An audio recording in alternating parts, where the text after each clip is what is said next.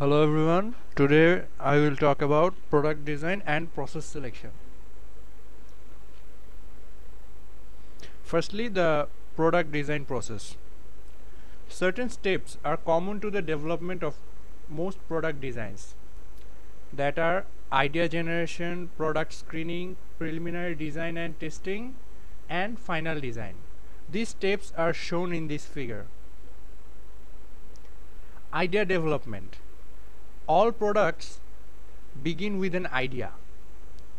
The idea can come from anyone in the company. To remain competitive, companies must be innovative and bring out new products regularly. The first source of ideas is the customers. Competitors can be another source of ideas. Ways of using competitors' ideas can be benchmarking or reverse engineering. Benchmarking is the process of studying the practices of companies considered the best in class and comparing your company's performance against theirs. Reverse engineering is the process of disassembling a product to analyze its design features. Product screening. After a product idea has been developed, it is evaluated to determine its likelihood of success. That is called product screening. These issues are addressed in the product screening stage. Operations. What are the production needs of the proposed new product and how do they match our existing resources? Will we need new facilities and equipment? Do we have the labor skills to make the product? Can the material for production be really obtained? Then marketing. What is the potential size of the market for the proposed new product? How much effort will be needed to develop a market for the product, and what is the long-term product potential? Lastly, and the most importantly, finance. The production of a new product is a financial investment like any other. What is the proposed new product's financial potential, cost, and return of investment?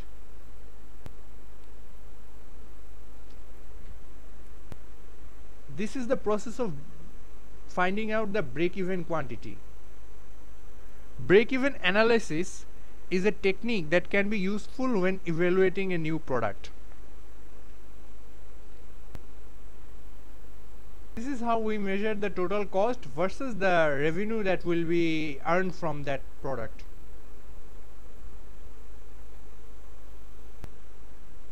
Once a product idea has passed the screening stage, it is time to begin preliminary design and testing. At this stage, design engineers translate general performance specifications into technical specifications. Prototypes are built and tested. Changes are made on the test results. The final design. Following extensive design testing, the product moves to the final design stage. This is where final product specifications are drawn up. The final specifications are then translated into specific processing instructions to manufacture the product, which includes selecting equipment, outlining jobs that need to be performed, identifying specific materials needed, and suppliers that will be used, and also all other aspects of organizing the process of production.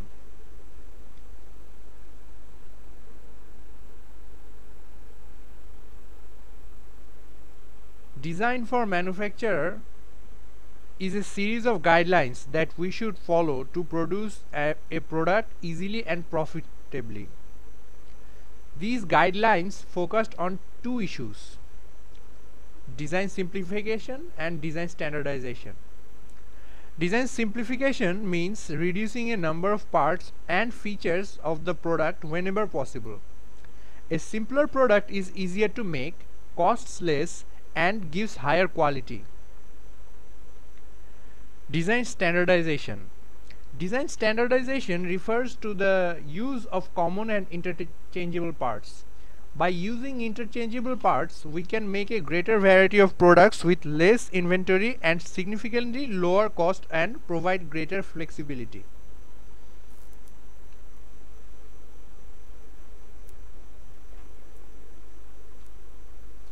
Another factor in product design is the stage of the life cycle of the product. Most products go through a series of stages of changing product demand called product life cycle. The first two stages of the life cycle can collectively be called the early stages because the product is still being improved and refined and the market is still in the process of being developed. The last two stages of the life cycle can be referred to as the later stages because here both the product and market are well defined.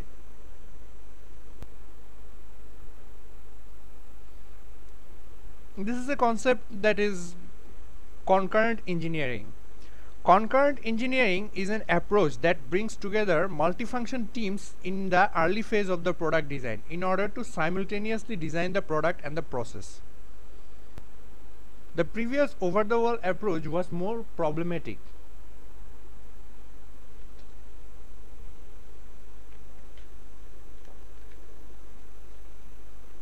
Remanufacturing is a concept that has been gaining increasing importance as our society becomes more environmentally conscious and focuses on recycling and eliminating wastes.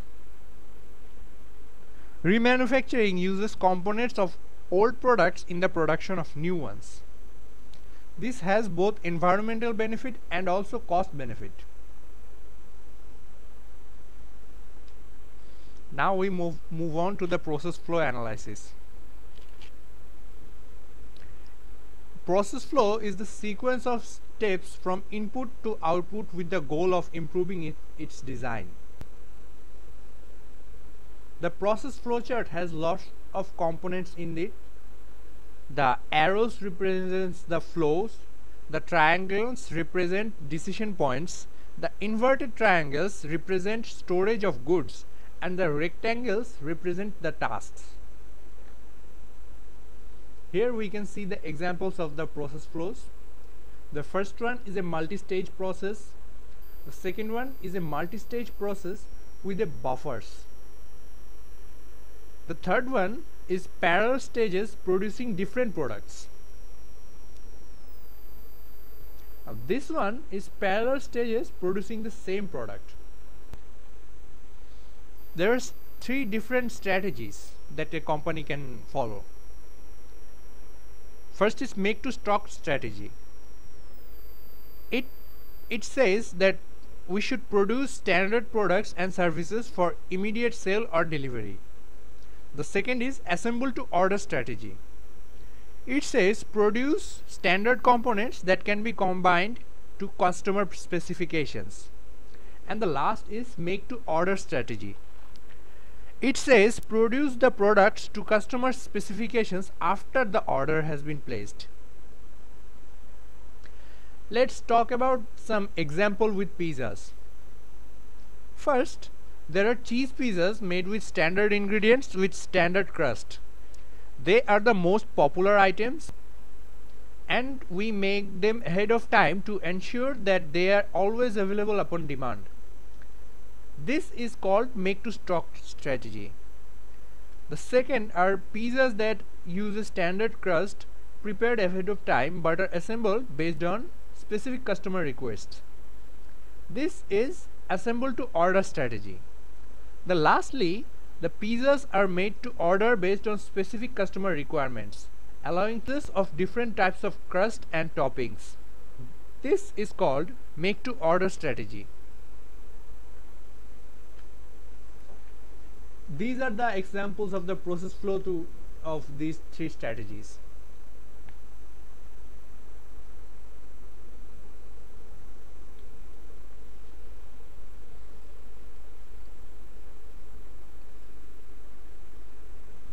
Process performance metrics.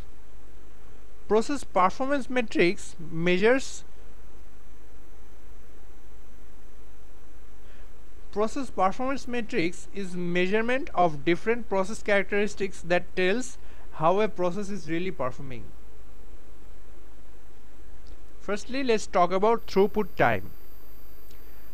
Average amount of time it takes to move through the system is called throughput time. The main objective of a company should be to reduce the throughput time. Process velocity is computed as a ratio of throughput time to value added time. The closer this ratio is to 1, the lower the amount of time the product spends on non-value adding activities.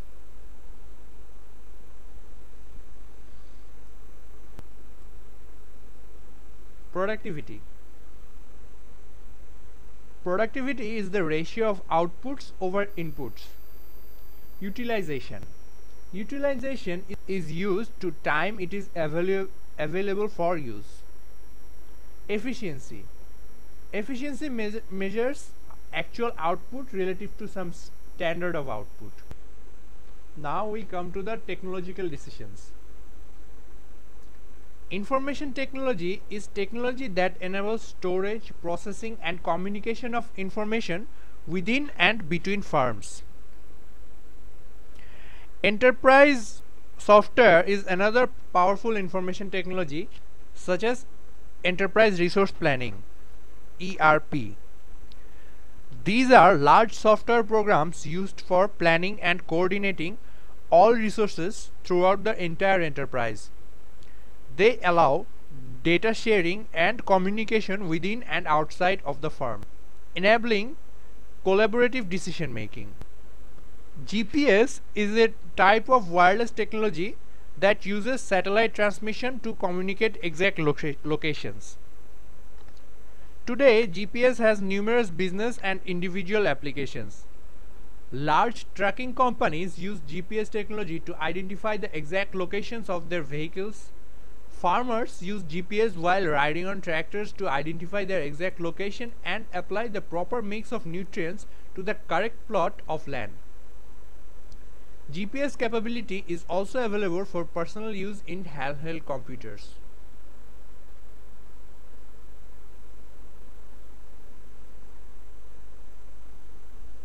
Radio frequency identification, or shortly RFID.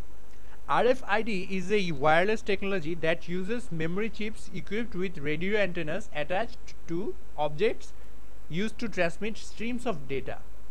Then automation. Automation is using machineries to perform work without human operators.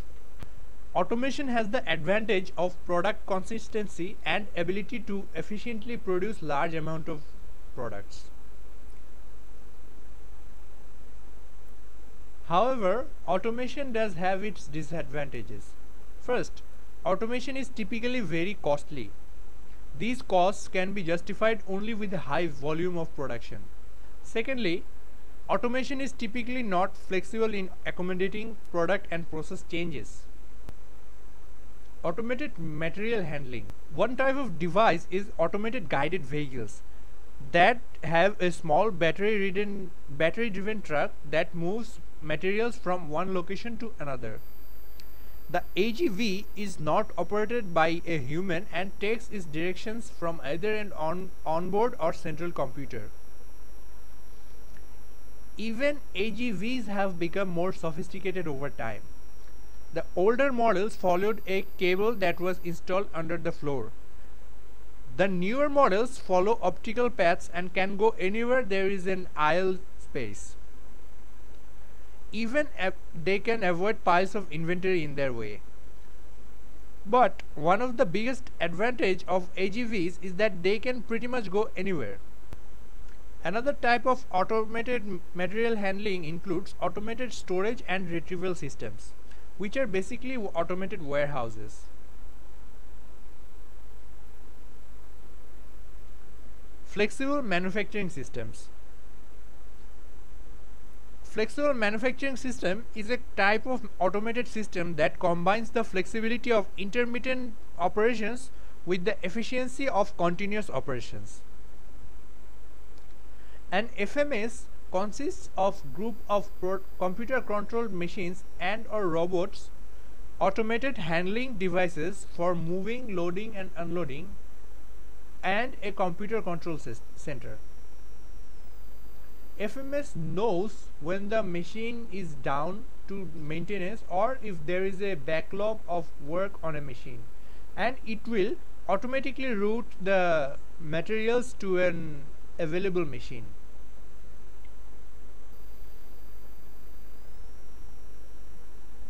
Robotics. A robot in manufacturing is usually nothing more than a mechanical arm with a power supply and a computer control mechanism that controls the movement of the arm. The arm can be used for many tasks such as painting, welding, assembly and loading and unloading of machines. Robots are excellent for physically dangerous jobs such as working with radioactive or toxic materials. Also, robots can work 24 hours a day to produce a highly consistent product. Lastly, there is e-manufacturing. Computer-aided design is a system that uses computer graphics to design new products. Then there are computer-aided engineerings and computer-aided manufacturings. Computer integrated manufacturing is a term used to describe the integration of product design, process planning and manufacturing using an integrated computer system.